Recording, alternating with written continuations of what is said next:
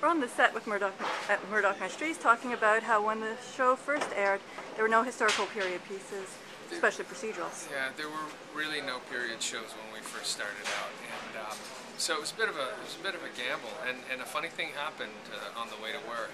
A lot of other shows sort of popped up.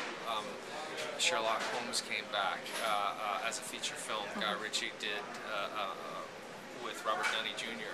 And I like to think they borrowed a lot of our style, but did it with a lot more money.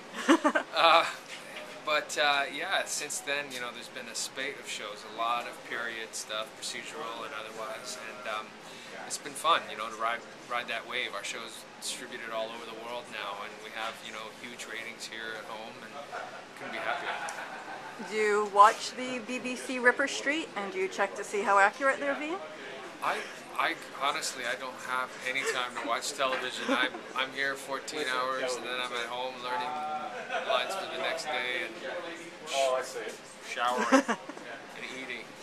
Okay. And did you see the previous TV movies based on Murdoch, or did you read the books that they were based on? I saw them, and I quite enjoyed it. We're doing something fairly different. I mean, even at the time, I was like, well, okay, let me wrap my head around this. And luckily, most of the way through the process, they said, you know, don't pay attention to any of that. We're doing something pretty different, and do this. And so I had to sort of put that out of my head. And I was glad, you know. Peter Outerbridge is a terrific actor and a friend, and it was different instead of here's a new guy doing the same thing. So I was really glad. Okay, great. I know the writers' room tries to keep the details to within a few years of actual historical creations. What scientific fact most surprised you when it came across your script? Oh man, one of the things that I think, and I don't know that a lot of people know this, was how aggressive a businessman Edison was, and how he would hoard patents and really was very vigilant in protecting all of his patents and his inventions. And he was a tyrant. What about Toronto, the history of Toronto? Has there been any surprising facts that you've learned? Well, not a huge amount of surprising stuff, but just seeing how it related to the rest of the big cities on the Great Lakes, and how trade, you know, during the era was so important via the lakes, and then later on by rail. It just sort of ties in all these different places and why they were such big hubs at one time, and then with the advent of trucking and shipping, it all just sort of died down, and you have these leftover towns that at one time were these incredible, ostentatious Victorian vistas that are now no longer, you know, towns that don't have as much going on anymore. What's been the biggest challenge in playing a period piece for you? Oh, the biggest challenge is the clothing. I got it. That was my second question. Which piece of wardrobe has been the most challenging for you? Yeah, it's like we like to say, we act for free, but they pay us to sweat. How has your character changed over the 7 seasons? Well, a big part of what I built into the character, and obviously the writers did, was how Murdoch sort of is watching the world develop and change around him, how you know, socioeconomic things impact people, and how, you know, your standing in society really can either limit you or propel you. And Murdoch's a sympathetic person, so he would see people over the years being treated unjustly or getting away with things, and you know, I think he's become more open.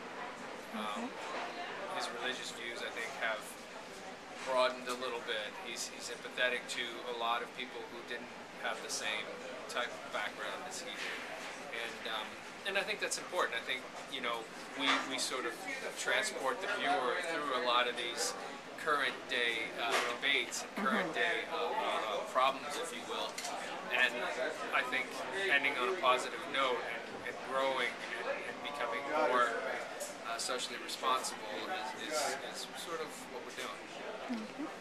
Now, you mentioned Edison. What historical figure has been your favorite on the series so far? Boy, I think having Sir Arthur Conan Doyle and his pet Sherlock Holmes weave in and out of the show is a lot of fun. Yeah.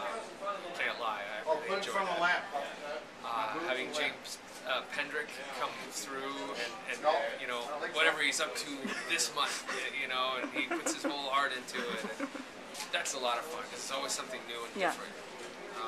Well, you've got a longer season this time. You've had shorter seasons. What have you done in the hiatuses? Well, work-wise, I try to stay busy. You know, try to look ahead to either what will be, you know, after Murdoch, which doesn't seem to happen, or things that I can fit in between. There are a few projects that my wife and I are always sort of pushing forward. It takes a lot of time. There's a lot of development. Also, I've done another show for the CBC, trying to do something completely different. Okay. You're talking about a project that's quite different to what you're doing for the CBC. If you'd like to elaborate on that? After 7 years of doing Murdoch Mysteries, it's always important to try to find things that are very different. So I got on board with a project called The Adventures of Napkin Man. It couldn't be more different. It's a kids show, an educational program that helps kids sort of deal with their feelings. And what drew me to it was that I get to sort of I play a teacher in live action, but there's also an animated aspect to the show, and I voiced that animated character. But he also sings, so I was able to sing almost 30 songs. I had, you know, a bunch of training, and it was really hard. But in the end, it turns out I can sing, so it was really exciting for me. And congratulations on being part of an Indiegogo project that got funded, Static the movie. Can you tell us anything about that? Yeah, I'm really interested in doing the Project Static with Tanya Naki and the guys. It's, you know, a big part of what we do in Canada is try to encourage, you know, our own, try and encourage creativity here and help, you know, foster talent and also just let people tell their story.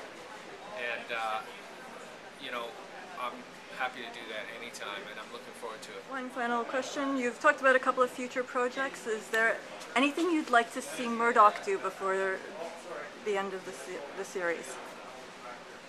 Well, it's funny, you know, after all this time, they've had Murdoch in so many different situations. I can't, you know, when we started out, I could have said, you know, one of these days they'll invent a plane. One of these days, but holy cow, we've done all of that. So I have no idea what they could come up with next, and they always do. They always come up with something else, over land and sea and underground, and you know, it's really amazing. It's been a hell of a journey. Okay. Thank you very much.